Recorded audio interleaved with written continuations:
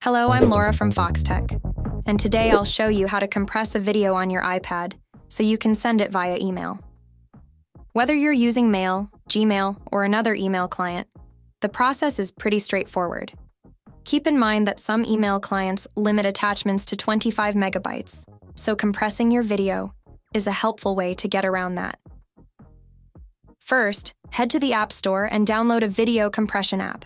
There are several options like Video Compress or Compress Videos, which are free and easy to use. Once you've installed the app, launch it and allow access to your video library. Next, select the video you want to compress from your iPad's library. You'll then see options to adjust the compression settings. This typically involves adjusting the resolution or quality slider.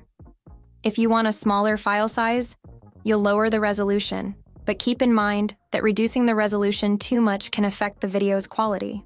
After adjusting the settings to your liking, tap the compress button to start the process. Once your video is compressed, save it back to your photo library. Now, you're ready to send it via email. Open the Mail app or your preferred email client and compose a new message. When you're ready to attach the video, select it from your photo library and attach it to the email. Then, just hit send, and your compressed video will be on its way. If you're worried about losing too much quality through compression, another option is to upload the video to a cloud storage service like Dropbox or Google Drive.